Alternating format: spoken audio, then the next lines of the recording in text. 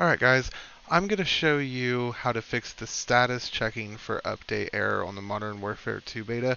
As you can see, mine just got past that, so it is no longer stuck, but it was, and I will show you how I fixed it.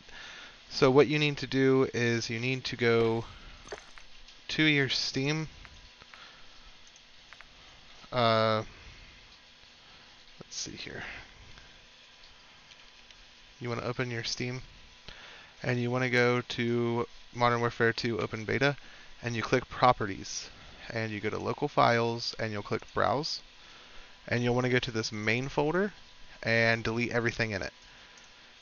So once you do that, you're going to click Verify Integrity of the Game, which is also under Properties, and it'll update that, and if it says failed to update or whatever, just click OK and close out of the game and reopen it, and that is all it takes to fix that simple, annoying error.